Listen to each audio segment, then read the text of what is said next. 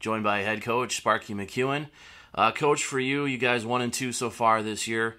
How would you assess your team's progress after the first 3 games? Three tough opponents, three tough opponents, and we just went into this ball game against, Northern, and we knew it was going to be a physical affair, and we knew the team that, obviously had the least amount of MAs, missed opportunities would come out on top, and I really thought that, Northern Michigan took advantage of opportunities that they had. So hats off to them. But our ball club knows that we just have to get better. You were able to score 14 points in that first quarter, and then the last 3 not able to do so. So, in your opinion, what changed over those last 3 quarters? Not a whole lot, to be honest with you. I think they tightened down, and I just think that we just made a few more mistakes than what was expected by us, and give them credit. They did some good things, but, we had some opportunities that I felt that we missed in regards to execution. So these are things that we have to tighten down on if we expect to, be more productive in the future. You take a look at a guy like Amante Phillips, no catches in his last 2 games. I'm sure that's something that's concerning you a little bit, but, how do you get the ball into playmakers' hands a little bit more? Well, he's been banged up.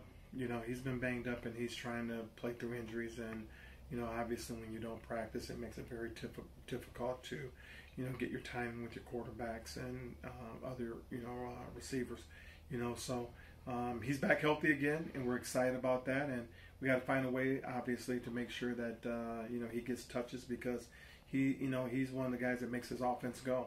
When we get the ball in his hands, we're pretty good on the offensive side.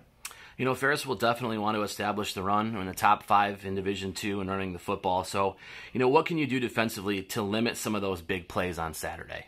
Number one, we have to tackle. We haven't done a good job tackling the football.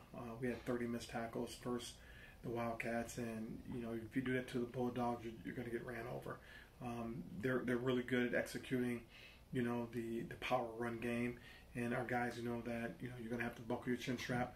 It's going to be a 4-quarter affair, with them, and they're going to come straight downhill. They're going to be very, very physical in the run game. So our guys know we got a huge task at hand, and it's one that, they understand that in order to win this football game, you got to take your game to the next level. What does it feel like for you to return to your alma mater and coach?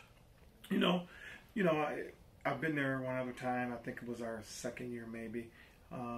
It's their homecoming, and, outside of football, it's awesome, that, the alumni and all be back, and I'll know a great number of them, but at the end of the day, I have a job. I have a job. I love my job here at Davenport, and the objective is to go out there and win the football game and prepare our kids to win this football game, and all the festivities that'll be for all the other alumni. And I'm pretty sure that they, even though I'm an alumni, they will not be rooting for me whatsoever. So it's understood. And, but like I told you, man, I got a job to do, and I'm excited to have the opportunity to go back and have the opportunity to face the number 1, number 2 team in the country. All right, Coach. Good luck on Saturday, 3 p.m. kickoff in Big Rapids. Thank you. Go Panthers.